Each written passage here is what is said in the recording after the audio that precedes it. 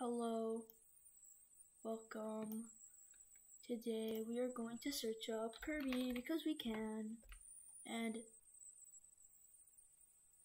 bro, I swear every time I search Kirby, I get this.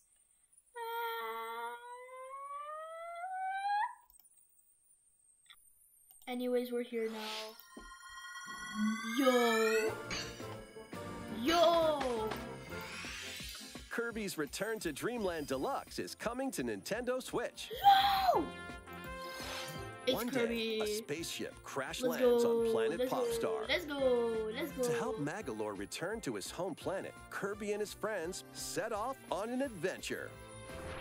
In addition to sword, whip, and other familiar copy abilities, the new Mecha Copy ability makes its debut.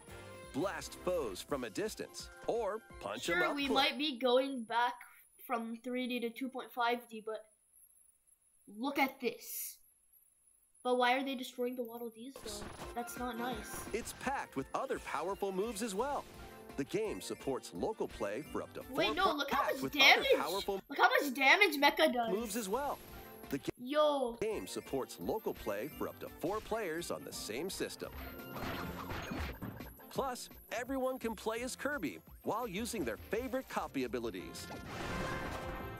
This is most definitely going to be a series when I get a capture card or get Yooo working. Maybe. There's also a collection of sub-games to play. Yeah, Ninja Dojo, obviously. This includes the new sub-game Magolor's Tome Trackers. Nice. And returning ones like 4-player Samurai Kirby? Samurai Kirby. Yo. All sub-games can... Yo, is this like the Street Pass Smash minigame kind of thing from like the Smash 4? Be played with up to 4 players. They brought back the thing from Amazing Mirror. Bro, why are they sucking the big Waddle Dee? That's not good. But like actually An the adventure outlines. of deluxe proportions awaits. Okay, this might be not me, but like that actually looks pretty cool. The way the Waddle Dees Kirby's Return to Dream. Yo, that's like my birthday. I mean, it's close to my birthday. That's like what?